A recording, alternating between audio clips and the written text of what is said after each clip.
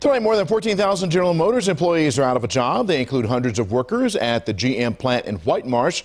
WJZ investigator Mike Helgren is live at the Baltimore County Executive offices in Towson, where leaders announce help is on the way for those who are being laid off. Mike?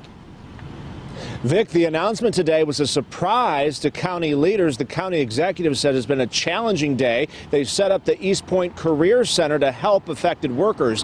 It was 20 years ago when Maryland taxpayers gave generous incentives for GM to locate here in the county. General Motors' White Marsh plant had been touted as one of the company's most efficient.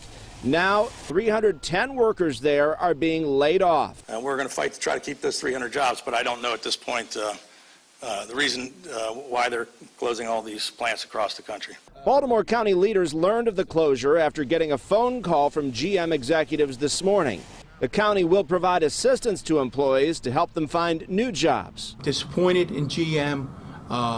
I think they're walking away from working men and women in Baltimore County. The plant here has received awards for being environmentally friendly. It makes transmissions for General Motors' full-size trucks. The plant first opened in 2000. The county says it's already met its obligation as far as tax breaks.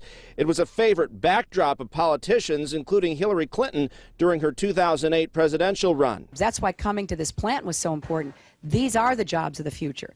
This is what I want America to invest in. Baltimore County's executive says he's unsure whether the president's tariffs are to blame. President Trump lashed out at General Motors' CEO. I was very tough. I spoke with her when I heard they were closing, and I said, you know, this country's done a lot for General Motors. The union representing workers at the plant says GM is increasing production in Mexico and China, and it's a slap in the face to the American people who saved the company from bankruptcy. Well, we'll lose some good jobs, you know.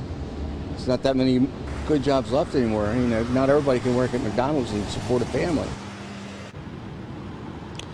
And here are some other numbers that show just what a major impact this is on Maryland. More than $30 million in lost wages and more than $7 million in lost income taxes. Reporting live from Baltimore County Executive offices in Towson, Mike Helgren, WJZ.